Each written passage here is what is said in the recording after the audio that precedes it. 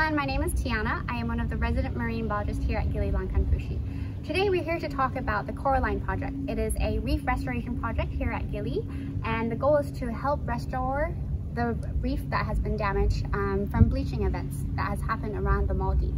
So next to me is a miniature model of what our nursery sort of looks like underwater, and we have about 14 sets of these in our lagoon that sits about 4 to 5 meters deep. And each rope, instead of this miniature 1 meter, is much larger at 5 meters. So what we do with this project is we try to grow small coral fragments and grow them in our nursery until they're large enough as a mature colony before we cut them out of the rope and then plant them back onto the reef. This project started back in 2015 and has been ongoing since. We now have over 200 lines made and hanging in our nursery, and we've been starting to transplant them back onto our reef. And we've been very successful with the transplant. The transplant have attracted a lot of marine life, fish, turtles we've seen around. So with this way, we're able to grow these corals with a very low tech but efficient method. So let me show everyone how we actually make one of these lines before we hang it in our nursery. So it's a very simple, easy process that we do usually on land, and some people might ask if it's okay to handle these corals out of water when we're making these lines. And actually it is okay for coral to be exposed to the air for a very short period of time. This actually happens naturally in some reefs where during low tide the water level gets kind of lower and it exposes the reef. So what we're going to do is we are going to use coral fragments. Here I have a species called Acropora nasuta, and you can actually see, if you're underwater, you can see a very nice purple tip. And these fragments come from larger corals that were originally also from our nursery. And I have a larger colony here, and you can see these are just chipped away from these larger colonies. And by chipping away from the larger colony, it doesn't harm them, it doesn't kill the coral at all. It's just sort of like grafting a plant where you can sometimes cut a stem and plant it. This is the same way, where you take off a branch or a part of the coral and it will grow as long as it has a point of attachment. So it's actually a sort of asexual reproduction in a way that happens in nature as well. So what we're going to do is we're going to use this length of rope and make a coral line out of it, just like we saw from the model earlier. It's quite easy, as I mentioned. All you're going to do is untwist the rope, and here you're going to have a gap that is basically perfect for a little coral fragment that you're going to twist in. And then there you go, you have one coral fragment in your line. And we're going to go along and do some more along the rope. And we have another fragment here and in the gap. And you want to make sure that while you're making the line, you leave enough space between fragments. Although they're quite small now, they will grow into larger colonies, so they will need some space in between them to allow for growth. So this is what we do. We're just going to continue making it along the line, and then we're going to have our coral line.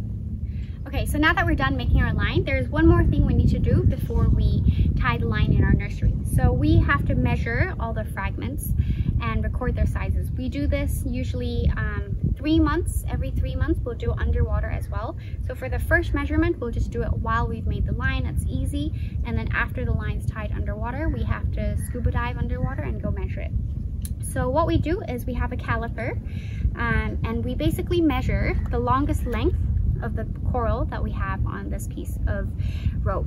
So for example, here I would measure the length, and this we do the measurements in millimeters. This would be 68 millimeters, and I go ahead and write it on my slate, and then I'll do this for all my fragments.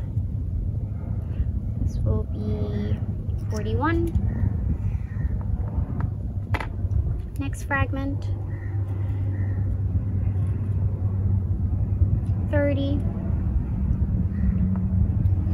So once we have all the measurements for all the fragment pieces, we're then able to go tie the rope underwater.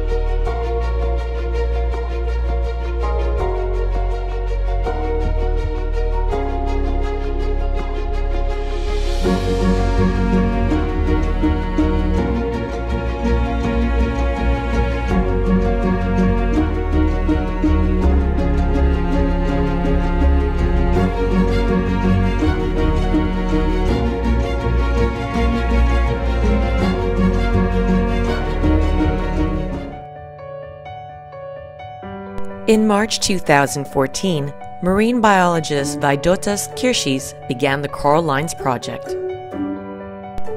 Later, Deborah Byrne and Josie Chandler joined the team, and the project further developed with their knowledge and ideas.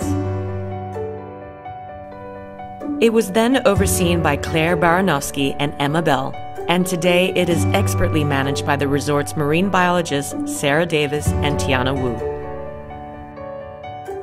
Gili Lankanfushi became the first resort in the Maldives to work on a low-technology and high-efficiency coral reef recovery technique to support coral growth on the nearby One Palm Island reef, which was sadly degrading.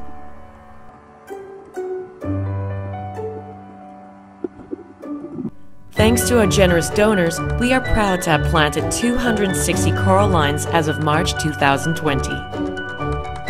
We nurse the corals in the lagoon for 1 year and later transport the ropes to One Palm Island reef.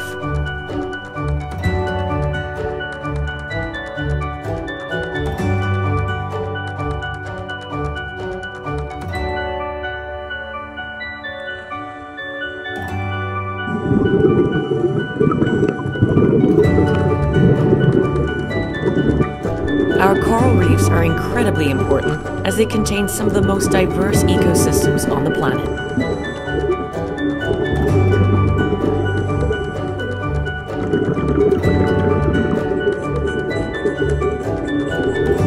Over time, we expect the corals to grow stronger, become bigger, and improve the health of the overall reef.